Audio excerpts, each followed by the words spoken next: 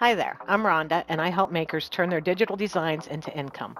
On my channel, you'll get quick tutorials, cool tools, and simple strategies to grow your digital product business. If you want daily AI prompts, trend tips, and a fun community that gets it, join us in our AI Profit Society. I left a link in the description.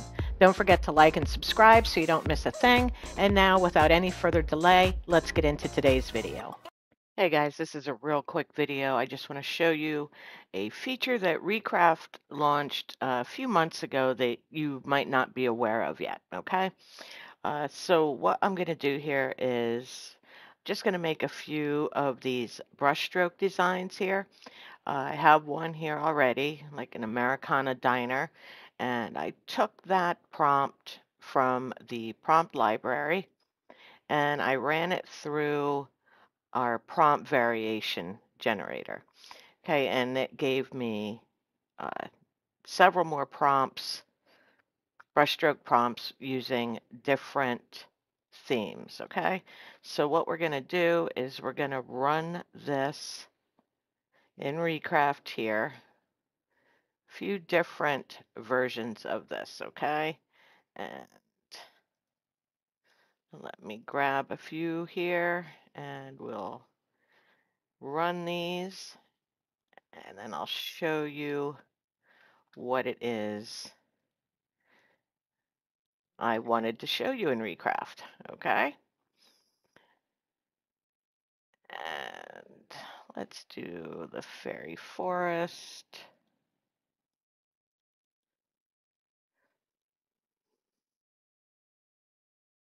Let's move this one. Let me zoom out a little. Pop that one in there. Let's pop another one in there. And we'll do one more. Okay, we'll get 6 of these going. Let me get it set up, enter my prompts. Let's grab this one, modern boho. And what we're making really doesn't matter. This is more about what we can do in Recraft once we have these done. Oh, let's do carnival. And let me make sure I have the right model. We're using the High Dream model inside of Recraft for this. And we will just let these generate. Okay, so we have all of these generated, and let's pick the ones we want. I like that one. I like that one. These all look, let me zoom in a little for you. These all look really great to me.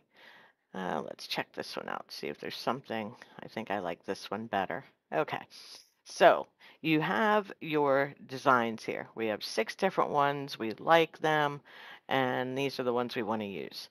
Well, I don't know if you know this, but a few months ago, Recraft rolled out bulk operations.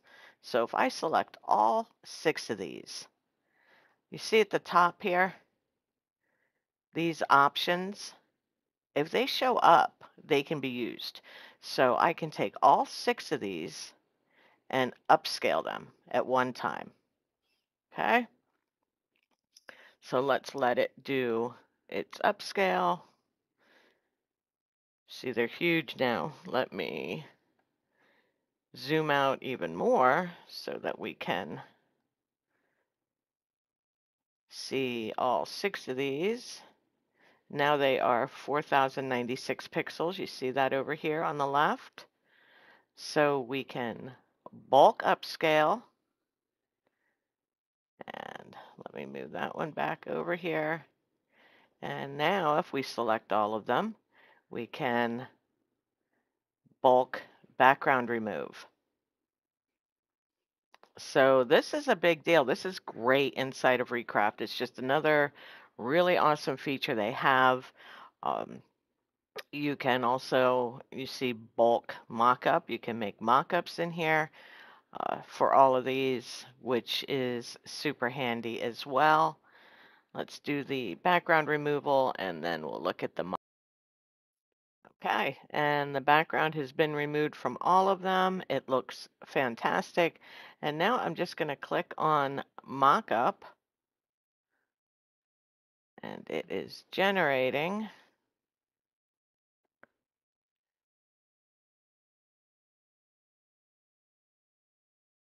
Okay, that was a mistake.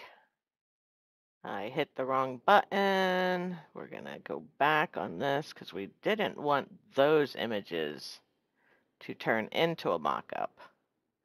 Okay, what we wanted to do was move these over, click off, create a mockup. Woman wearing a white t-shirt facing the camera, full view. Okay, we want to make our mockup down here.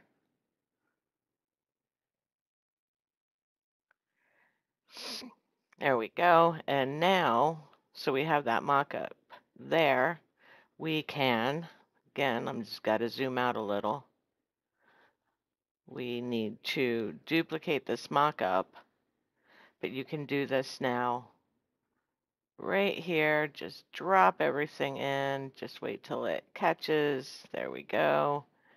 Make it bigger. Move it where you want it. And there's a mock-up.